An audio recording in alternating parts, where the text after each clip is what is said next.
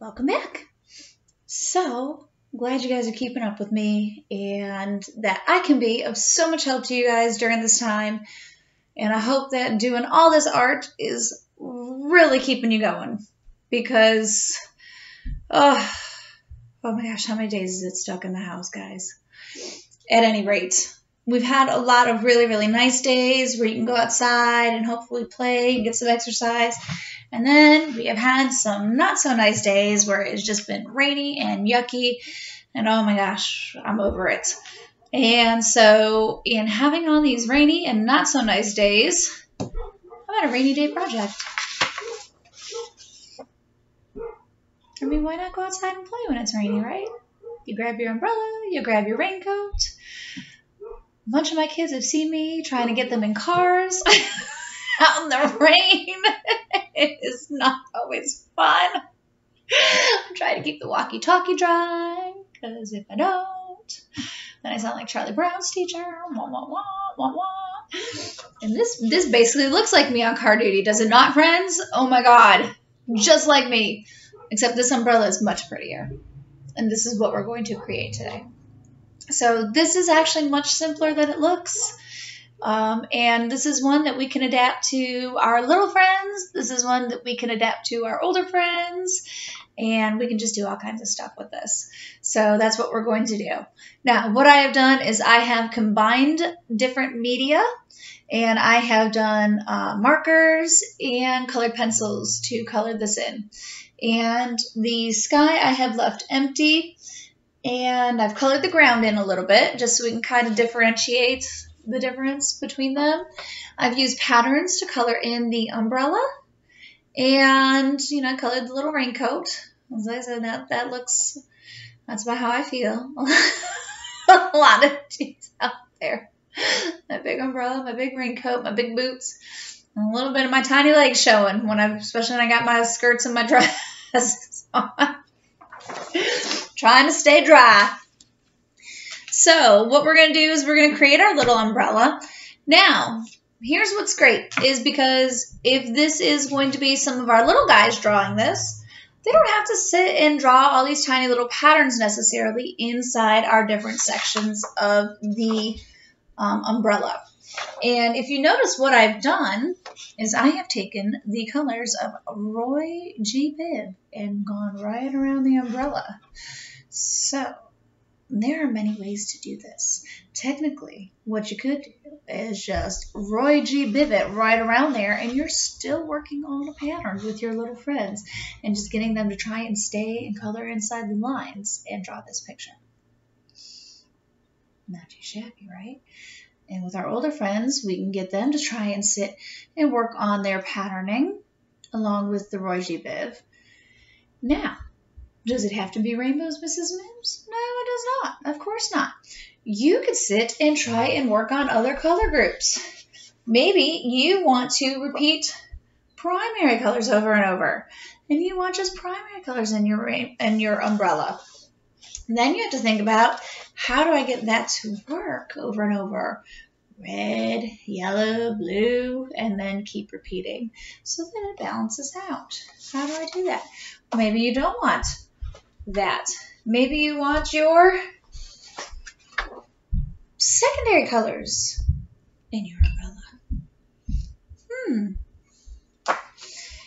Or maybe we're going to start working with monochromatic colors.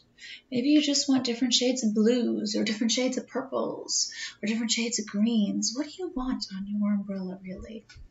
So this is how you start taking the things that I teach you and making it personalized for you and your children. Because really, as I sit and I teach these, I know that there's a lot of different students that are sitting there watching. And I know that some of your households have more than one child in them. And some of them are little and some of them are big.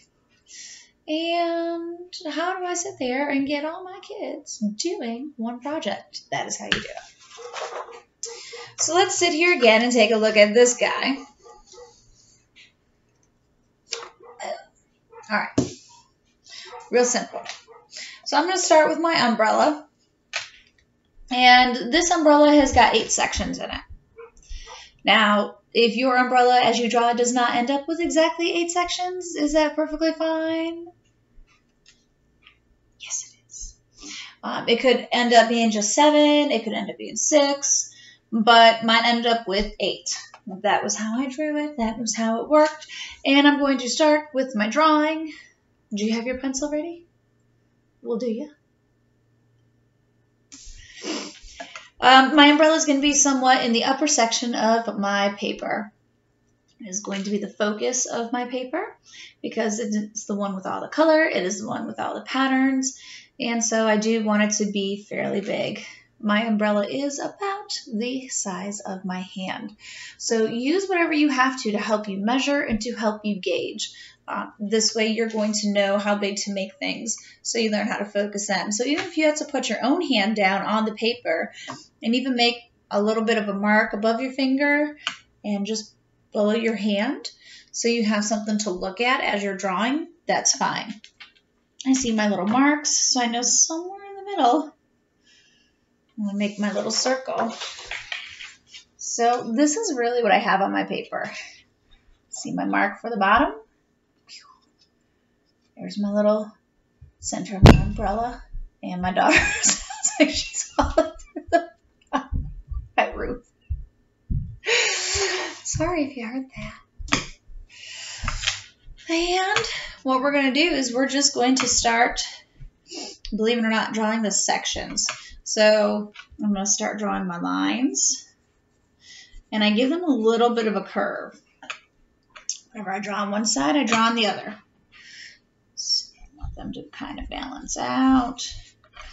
2, 3.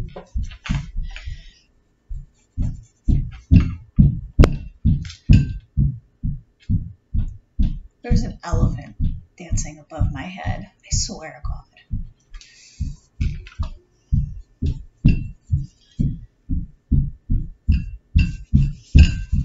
Oh my God.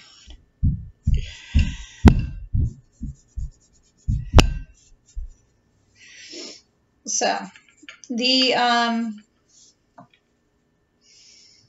apparently whatever song was just on her radio, she really liked.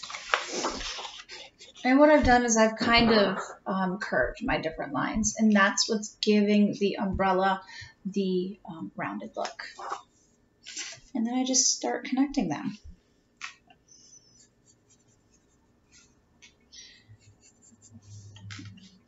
Not gonna lie, the first time I drew my umbrella, it looked really weird.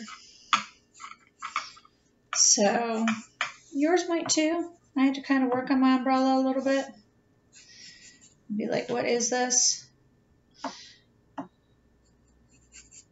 It's always when I draw that one side one. I don't know what it is.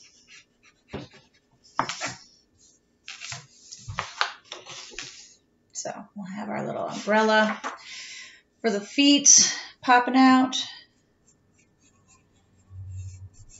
I gotta fix that one section. It drives me crazy. I don't know why. It's always when I work on that one.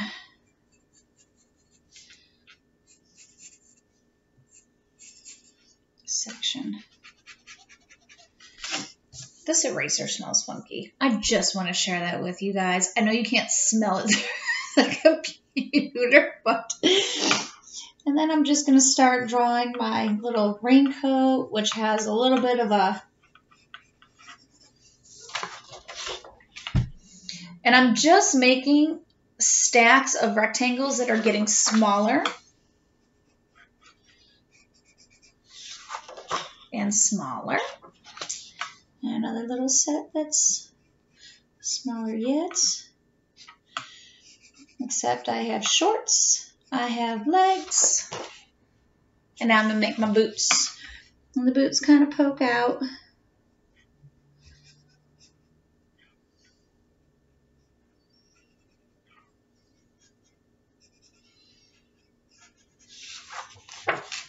And you got to have one foot there, and that's it. There you go. And so the rest is I'm going to give myself just some ground to stand on. A little puddle. I gave myself a couple of little extra puddles because, again, anytime you can add something to your picture, it gives it a little something extra, some little story added details, and there you go. Again, from here, where you take it is kind of up to you. Whatever coloring material you want to use is great. I did the patterns in the marker. So I did that in the marker in the umbrella, and then I colored in colored pencils so that the patterns were nice and bright. I did the puddles in marker so they were brighter. The rain jacket I did in colored pencil, and then the rain itself I did in marker, so that was a little bit darker and a little bit brighter to see. But, you know, once you have it done, this is yours, and you can color it any way you'd like to. I mean, you could even go through and paint it if you'd like to, and use whatever you have at the house.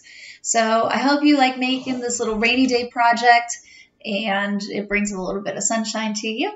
And you can add any other little details that you would like to.